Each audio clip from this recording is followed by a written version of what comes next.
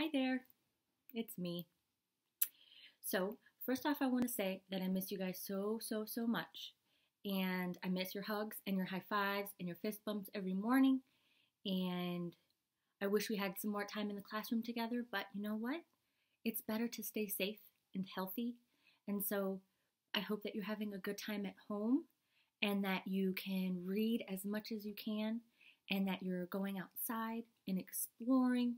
It's Well, other than today, it's all rainy, but when it's nice and sunny out, you can go outside and explore in the springtime, and you're noticing all of the beautiful trees starting to bloom.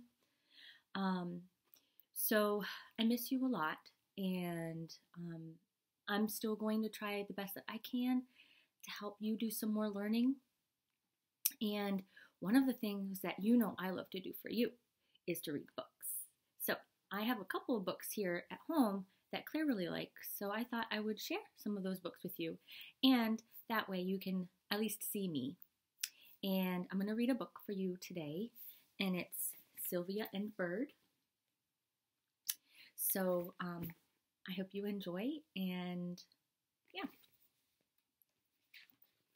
It's got really pretty pictures. Obviously, this is just blue. Sylvia and Bird. In a faraway place on a high mountain top lived a shimmery, shiny dragon named Sylvia. Sylvia loved her leafy home, but sometimes she felt sad. She had searched the whole world, but never found any other dragons. Sylvia was lonely.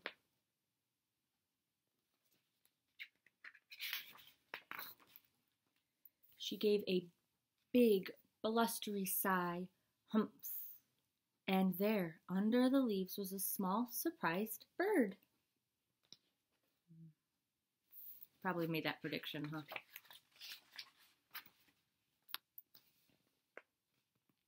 Bird was building a nest, and Sylvia thought she might be able to help.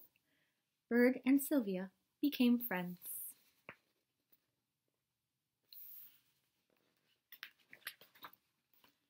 Being together was so much fun.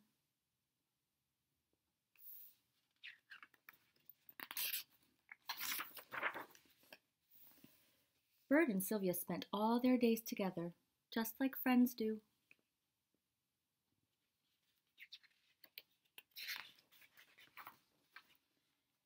But when Bird went to chit-chatter with the other birds, Sylvia felt alone.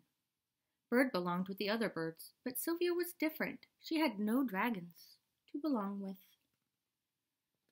Very sad dragon, huh? I wonder at this point if you can make a prediction about what you think will happen next. Maybe Sylvia will be by herself forever? I don't think so. Sylvia crept away. She gazed up at the night sky. Maybe there were other dragons living on the moon. She could go and see, but the thought of leaving Bird made Sylvia feel sadder than ever. But Bird saw that Sylvia was unhappy. She had an idea. They would go to the moon together.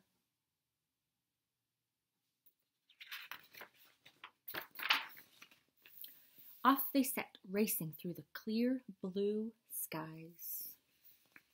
Kind of looks like they're underwater, huh?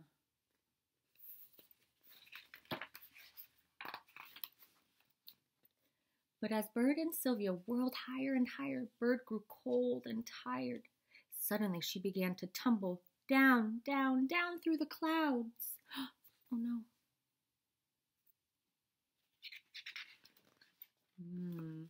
I'm feeling a lot of things right now about Bird. With a cry, Sylvia swooped to catch her tiny friend and gently carried her home. And there they stayed.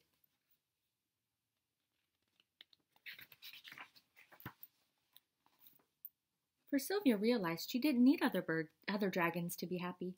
The best friend in the world was a loving, loyal bird.